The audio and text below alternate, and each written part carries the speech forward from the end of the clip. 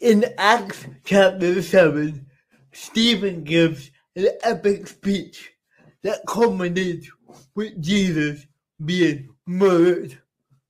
And the religious leaders get so angry about this that they drag Stephen outside and they stone him to death.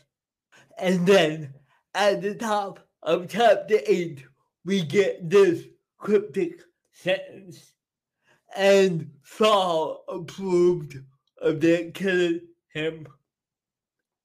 Now, Saul didn't do the stoning, but he stood by and watched it happen.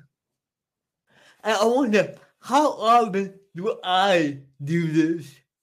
When I see a really juicy social media thread, either on Facebook or Twitter or YouTube, where both sides are really going at it, attacking each other.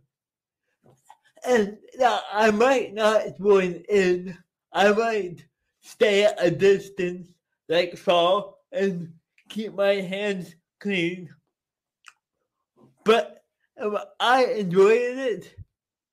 Do I get some kind of joy out of watching one group of people take down another group? Do I approve of it? This week, I pray that instead of relishing in the chaos, I would choose to work towards peace.